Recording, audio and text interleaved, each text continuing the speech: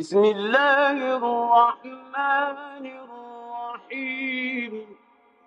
Being a minority, people expect you to be a victim, and when you're not, they get disappointed. Like, I get interviewed a lot, and people are always like, you know, Nina, talk about your experience wearing a hijab in a public high school. And they're expecting some, like, gut-wrenching and heartfelt story, and I'm just like, I was prom queen.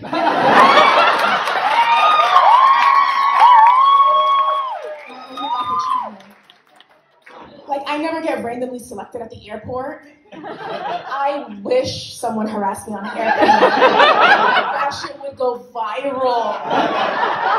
By the way, I want to tell you something. That is the funniest Muslim-related joke I've ever heard. Thank you so much. Sincerely. Because it's not, my mom is strict and she lets my brother go out and not me. And it's like, if I see another TikTok of like, my mom doesn't let me go out and she's strict and she threw a shoe at me, I'm gonna hang myself. Like, that's it's like the same thing when, like, you know what I'm talking about?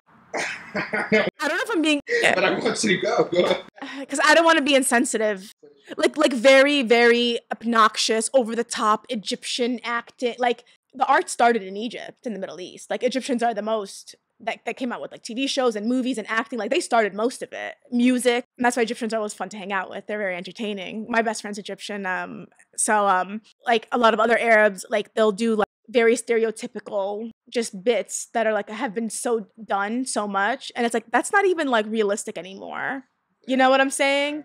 It's just very, very stereotypical, corny, goofy. Stop. We're just people. Like, we're normal people. We eat sushi, we get Starbucks. And you, even as a comedian, like, you can go up there with a hijab on and not talk about set one. I have plenty of jokes that have nothing to do with being Muslim because I'm also a human. That's why another thing, like, it bothers me so much when I see hijabis on television, on, like, shows, is because these writers are a bunch of white people who are trying to, like, give us that diversity thing. And they do it in such horrible ways because it's always revolved around her being a hijabi. Like, she's never just a normal character. She's not, like, you could have a girl on a show and no one knows if she's Christian, if she's Hindu, if she's Buddhist, if she's just a role on the show. Every hijabi role, her whole identity is based off her hijab. Either she wants to wear it, or she doesn't want to wear it, or she's getting bullied. And I'm not taking away from stories of women getting bullied, because there are women who get bullied who wear hijab. Luckily, that wasn't my experience. But, like, even on Orange is the New Black, there was a hijabi, like, inmate, and they had, like, a riot because an inmate shot a cop or something, and she just rips her hijab off out of nowhere and, like, continues running. And I'm like, what was the point of that? Like, it had no value to the story. She didn't even have, like... Is this a Netflix show? Yeah, and it's like, wait, what did she do? And then another show that I love, old school Degrassi with Drake. They came out with a new one that was, like, based in Canada, and there was a hijabi, and I was so happy to see her because, like, she was in, like, the math club and, like, all this, like, normal stuff. And then season finale, some guy rips it off, and she, like, tells her that she doesn't want to wear. And I'm like, what? Why? Why can't she just be a regular? Why can't it not be important that she believes in God? She also has a job, has friends, has a lot. Like, it doesn't have to be only about that. They do this to all minorities. Yeah, it's like the trauma porn. Every Black movie that won an Oscar is about slavery. Black people have other things in their life besides slavery trauma. Like, you know what I'm saying? Like, it's just frustrating. When they call a Black superhero, always has the word Black in his name. Like, Black Thunder is a superhero name. When has Thunder ever been black in the first? Why do you even call it Black Thunder? You could have just called him Thunder. And that's why a lot of like, no shade to any of the TV shows coming out that are revolving around Arab, like, leads and stuff. I love it, but it's very, I don't know who I am and I need to figure it out. No, I know exactly who I am. I'm Arab, I'm Muslim, I live in America, and like I'm never gonna want to play a role that's like, I don't know who I am and I'm trying to Stop. It's so exhausting. Just today, I got an audition for a commercial, for a Ramadan ad. And in the text, it said, models must be comfortable potentially wearing a hijab. And I'm like, don't give the role to someone who's not a hijabi. It should be a hijabi playing a hijabi. Right. Like, I don't care. Period. Right. Or like I auditioned for something once, and the role was for a hijabi. I can't tell you how many girls I saw walk out of that audition room and rip their hijab off. Like, there's plenty of hijabis who want to model, who want to be on ads and print and stuff like that. Like, give them the role. Like, why are you casting white girls pretending to be hijabis? See that new Muslim superhero on Disney? I've heard of it. It's Marvel. Yeah. It's not even Muslim. The main character's not even Muslim. The whole cast basically isn't Muslim. It's like, why didn't you just use a Muslim woman to portray a Muslim woman? And you know what I hate about it?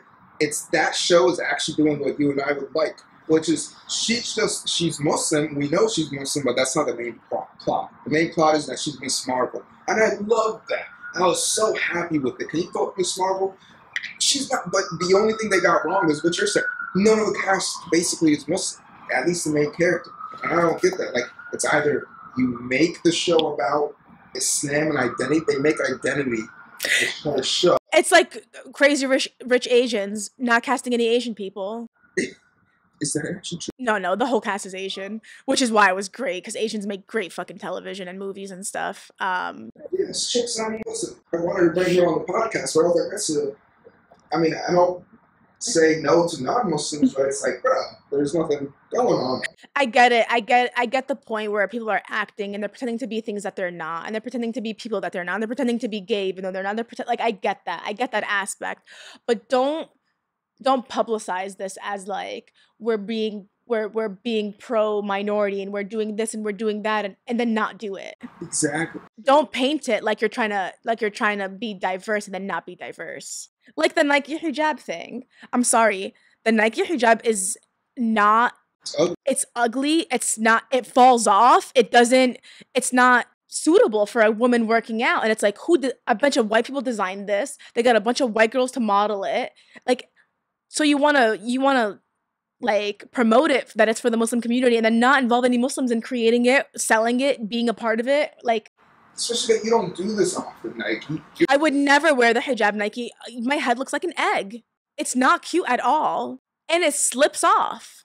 It's terrible. I wore it once to the gym and I was like, I can't box in this. That's why it hasn't caught. That's why I haven't caught fire. I haven't heard anything about it outside when it originally came out.